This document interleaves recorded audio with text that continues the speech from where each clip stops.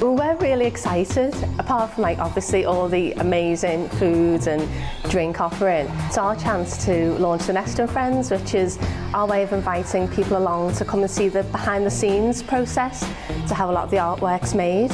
So we're going to have the likes of the Paper Moon, who are going to be screen printing on the day, and we're going to offer a free screen print for everyone to take away as well. And there's also Louise Waller, who's one of our suppliers, who's a fantastic ceramicist, and she's going to show examples of her clay making. The Nest, we sell the work of local artists, designers and makers.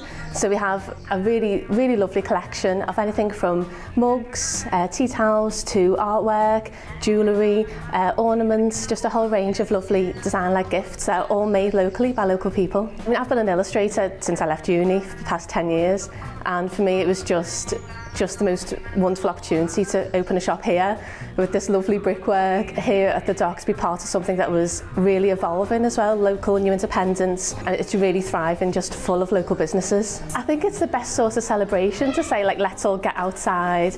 People can walk along the dock and they can see exactly as they're walking around what kinds of things are going to be on offer, all the street food. It just brings everything alive a bit and really does show off what we've been building here over, well, the past kind of 6 months and ongoing still into next year as well. It's amazing. I can't wait. I heard that Peabury is going to have some like special gyros, some like really cool fries that they're going to be doing on the day, just like really nibbly bits of street food that I think people are going to really appreciate. They can just pick up as they go around, have a little try of everything. Murray, they're going to be doing some demos for their like disco collie, which has become like a real local favourite. So yes, I'm really looking forward to it.